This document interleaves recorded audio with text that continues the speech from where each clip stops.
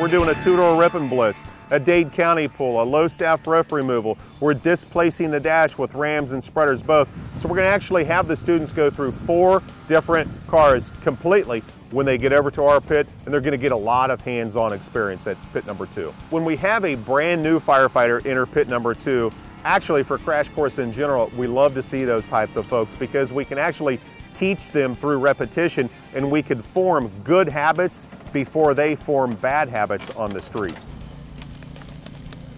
See how that's going to bite down in? We're moving. Nice and easy. Nice and easy. Basically, it was a very well explained rip and blitz where we have a person trapped in the vehicle. We start at the rear of the vehicle, take out the window, secure the vehicle, stabilize it. Very well explained, educated instructors, down to earth. You know, if you put the tool in at the wrong angle, they'll say, you know, stop, reassess, do it again.